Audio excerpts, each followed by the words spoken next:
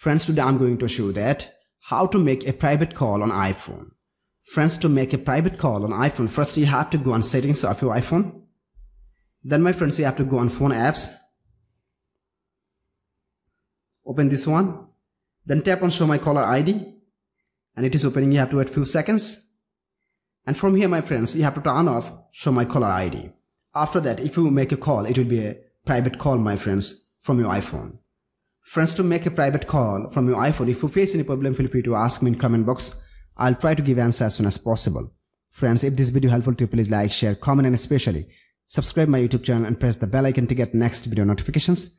Thank you for watching. Hope so next time I'll come with another exciting video. Till then, take care. Bye bye.